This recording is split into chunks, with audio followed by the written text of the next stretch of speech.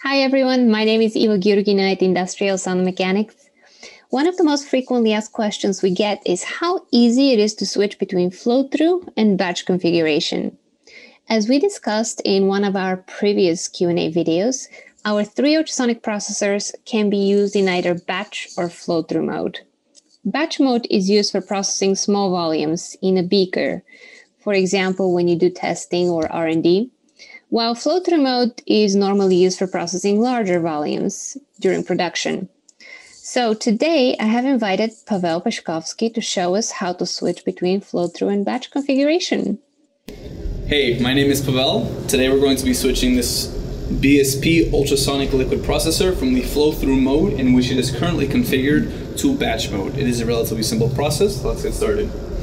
You're going to need a couple of tools. First, you're going to need an adjustable wrench, 2 spanner wrenches, 1 rubber mallet, PPE, in this case it would be earphones, your FBH horn and a miler washer,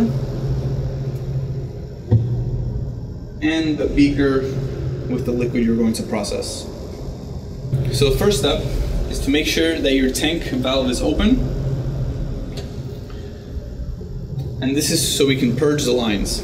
So right now the flow is going from the tank to the pump into the reactor chamber where it is getting processed, and back into the top of the tank.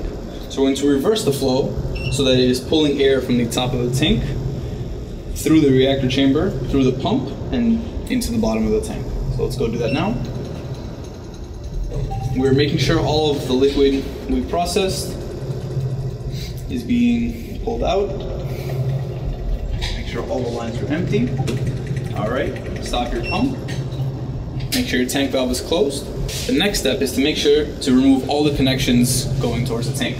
Our first step is remove the 2 sanitary clamps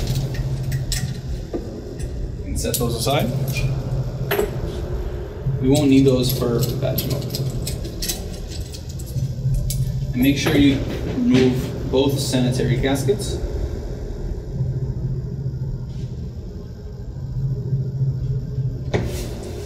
Set this aside. We won't need those anymore. Now we're going to disconnect the chill lines, and you can connect them back into each other and just put them aside as well. You're going to want to keep a pair around, because we're going to need that when we're in batch mode. Now you want to make sure that your generator is turned off before removing the ultrasonic cable. Set that aside.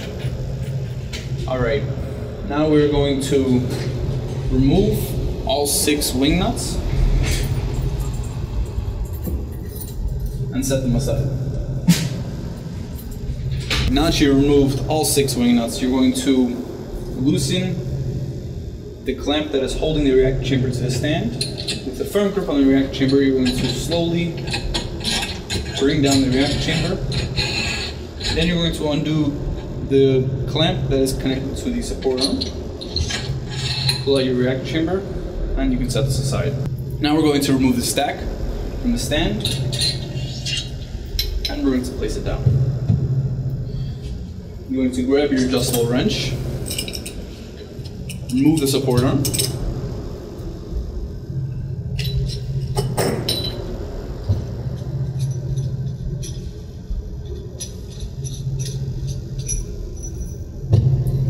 you can set this aside. Alright, now you're going to grab your 2 spanner wrenches and your piece of half-cut silicone tubing. This is to protect the transducer from the spanner wrench when you're removing the horn. Place your protective layer between the transducer and the spanner wrench. And then you're going to put your second spanner wrench into the hole. Grab your rubber mallet and tap on the spanner wrench until it gives way. Alright. Remove both spanner wrenches and set them aside. Now we're going to unscrew the horn from the transducer.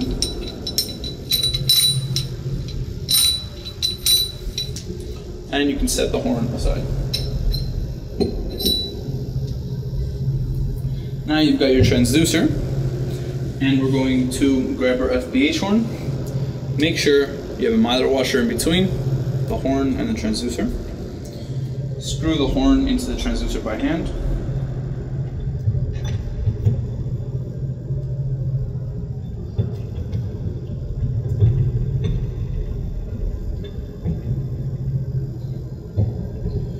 Now we're going to grab our two spanner wrenches and our piece of half-cut silicone tubing to tighten down the horn and the transducer.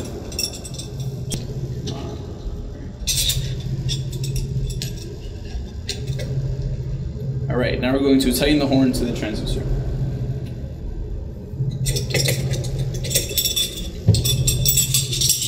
Set the spanner wrenches aside. Grab your support arm and screw it into your transducer.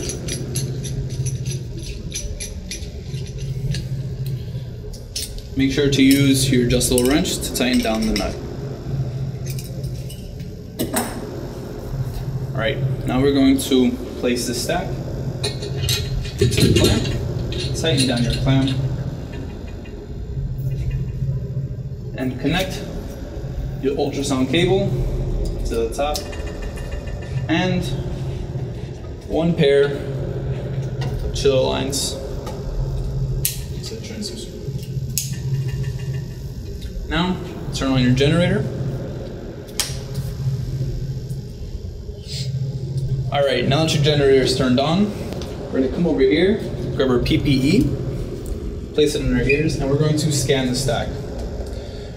You want to scan the stack every single time you switch out your horn. This adjusts the generator to the horn, that way they function properly. Alright. Now you can remove the PPE, grab your beaker of the liquid you're going to process, place it under the horn. With a firm grip on your stack, we're going to slowly lower the horn into the beaker. You want the tip of the horn to drop in approximately 2 inches into the liquid. Tighten down your stack. And there you go. You're ready for batch mode. Thank you, Pavel. If you found this video helpful, please like it, subscribe, and share. And if you have any questions, don't hesitate to contact us. You can comment below or send us an email through our website. Have a great day, everyone.